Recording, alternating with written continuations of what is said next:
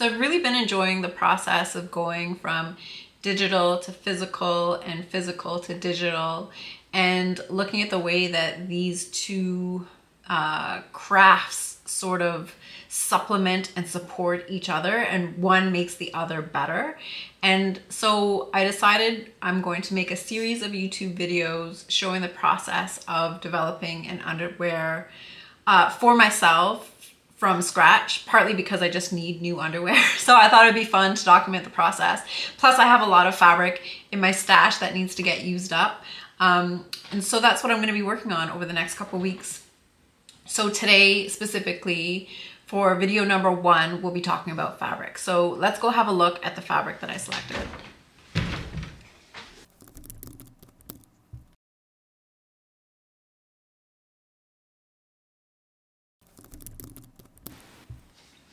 Okay, so this is the fabric that I'm going to use to make my underwear. It's just going to be some basic, like everyday underwear. I don't need or want anything super fancy right now. I just want something for everyday super comfy wear. So I picked this bamboo cotton jersey blend. So it's pretty lightweight. It's 200 GSM. I don't think I would want to go any heavier with it, but this is like 200 GSM or less is probably what you want to go with for an underwear fabric. And I think it'll be fun to play around with the stripes on this and see if I can come up with an interesting design. So I have the ruler on the table here because I want to test the stretch of it, which will help me develop the digital fabric. So here I'm going to start at 1, and then I'm going to come over to 10, and then I'm just going to, let's just make sure it's on grain here. So starting at 1 over to 10, and I'm going to stretch it, and I get about 40 or 14, which is about 40%. So I would say 20, 30, 40% would be, any of those ranges would be good. I'll probably use 20% for this garment. That's the long grain, or that's cross grain, and for the grain line, I'll measure this as well just so that I have that knowledge in my back pocket. But I'm going to start again at 1, come over to 10 and stretch. And again, we're getting from 20 to 40% stretch. All right, so we're back at the computer. I have taken an image of the fabric and I've brought this into Photoshop. And what we're going to do with this is create what's called a texture map to bring into CLO 3D, which is basically just a image of the fabric that's turned into a seamless repeat. And I'm not an expert at Photoshop, but I know enough to do what I need to do in CLO. So if anybody out there is watching and you have tips on how I can do this better, love to hear them. Okay, so here's the image. It's in Photoshop. I need to remove perspective distortion from the camera because you can see the lines aren't straight here. And then I also need to turn this into a seamless repeat. So the first thing I'm going to do is unlock this background. And then I'm going to take this image and I'm going to go layer smart object, convert to smart object. Now under filter, lens correction, I can go in here, and I've tested this out already, so I know that the best, let me just zoom out a little bit. The best correction under custom is to go to remove distortion, and I'm going to go -11. And you can play around with this slider and see like what works best for you if you're following along and trying to do another fabric. So -11 worked pretty good. And then I'm just going to select OK here. Now I'm going to crop this picture because all I need is something in the middle that works pretty good. So I'm going to take half of this black line and half of that black line. And that, I'm looking for the lighting to be fairly even in the picture. And then I press enter, and this is not too bad. I'm going to crop it a little bit more because we have that blur there. And I'm going to correct the grain line a little bit. And I'm going to actually crop. I'm going to go through half of this black one and half of this black one at the bottom. And then maybe I'm going to crop this a little bit more. I'm trying to get this grain line here to be straight. This one's relatively straight. We'll take half gray and half gray. Okay, let's try that. So now I need to turn this into a seamless repeat. So I'm going to flatten these layers. So I'm going to go to image or layer, flatten image. And then I'm going to go to filter, other, offset.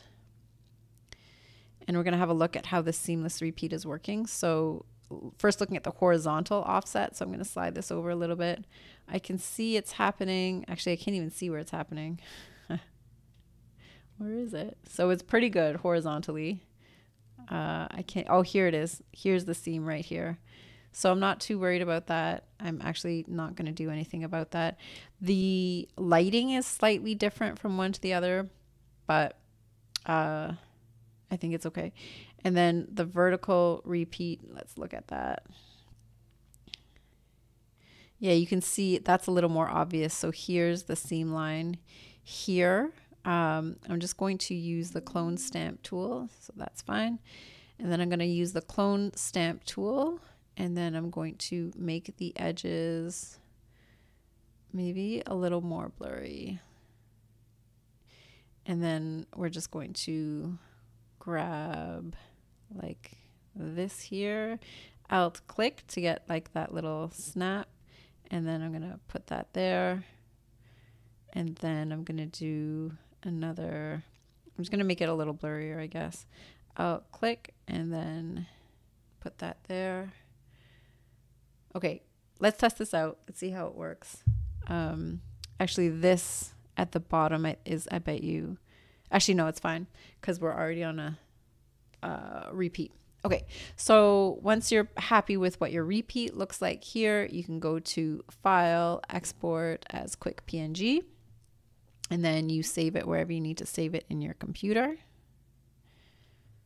so that you can open it in CLO. Okay, so now we're in CLO. We're going to grab a new fabric here. Under the fabric, we are going to go right click, Fabric Creator.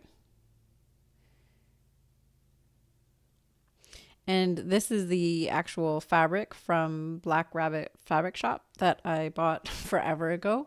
And here's the actual composition of the fabric. So 66 rayon, 28 cotton, 6% spandex, and 3/16 of an inch for the width of the stripe. Okay, so we're here under Fabric Creator. We're going to call this knit cotton rayon jersey. And then supplier, owner, that's fine. We can leave that none. And then under fabric type, we are going to put knit or jersey. And then under composition, they don't have a cotton rayon mix, so I'm using a cotton modal mix. It's going to be pretty close results, I think.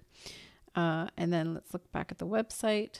66 rayon, 28 cotton, 6 spandex. So 28 cotton, 66.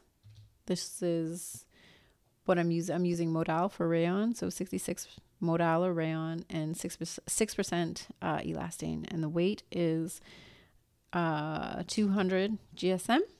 Okay. And so now we're at the maps. You can use like the magic wand, and CLO has an AI tool to make maps for you, but we have our own because we want to represent the physical fabric that we're actually using. So under texture, we're going to go to these little squares here and open up the picture or the image that we just made in Photoshop. So under here, I'm going to find where I saved that image. So you can see here it is. It's not the right scale yet, but it looks pretty good. Yeah, the seam, the repeat looks not bad at all.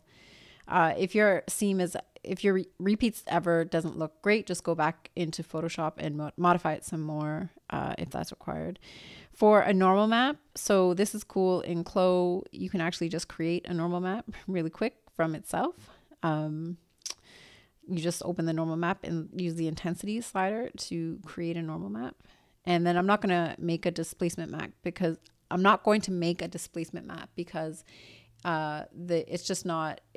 going to add extra geometry, or like it just makes the file bigger and unnecessarily for this one.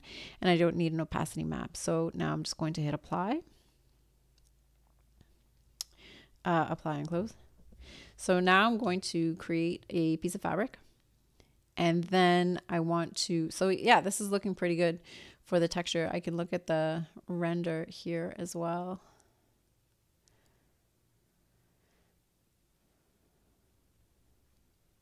That's pretty cool. Okay. Yeah, you can kind of see the repeat, that it's not perfect, but I'm not too worried about that because like our underwear pieces are going to be like this size.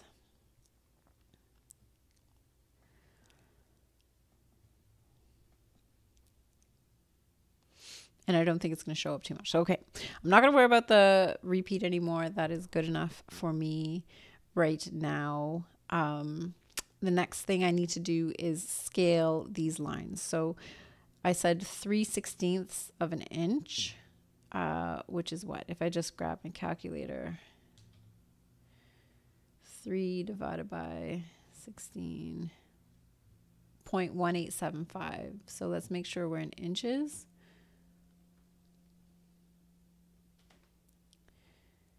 And then offset as internal line, 0.189, 1875, so 188. And then let's make a few of them. So this is the scale that we need for our lines. So we're going to use the texture editor here, and we're just going to bring the scale down till it's roughly close to where we want it to be. So that is a little bit too small. So we're going to go up. I'm going to right click so I have more control. I'm going to use 110%. And let's see where we're at. We're close. It needs to be a little bit bigger. So right click, and I'm going to go another 105%. And that looks good to me. Okay, so there's the appropriate scale of our fabric, and it also has the physical and the digital properties. So this is pretty closely representing the fabric that we're actually going to be sewing with. Okay, let's just delete all these internal lines, and let's drape this over something so we can see how it looks when it drapes. I'm just going to bring in this sphere. I'm going to put this on top of it.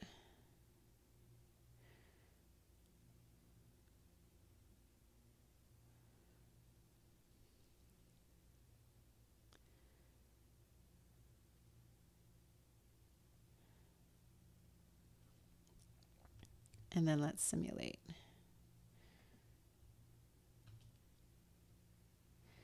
I'm going to bring the particle distance of this fabric down to 8. And that's pretty cool. So let me see if I can show you here. Oops.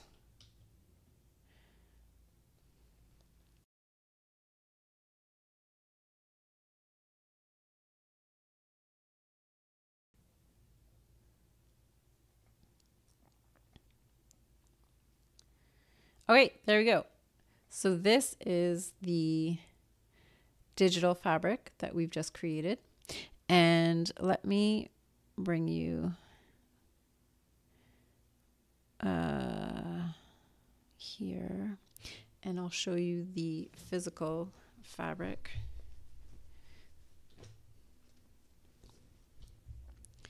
So I wish I had like a perfect ball to put under it, but you can see it looks pretty similar. And so I'm very confident with Chloe's ability to simulate the physical properties, and the visual properties are kind of easier, but the physical properties of this fabric as well, using that fabric creator. It's a really cool tool. So that's the end of part 1 for this video. We've created our fabric, and moving forward, I want to continue on in the digital environment. I'm going to pick a style of panty that I want to draft. I'm going to make an avatar that represents my body shape and type so that I can make a pattern for her.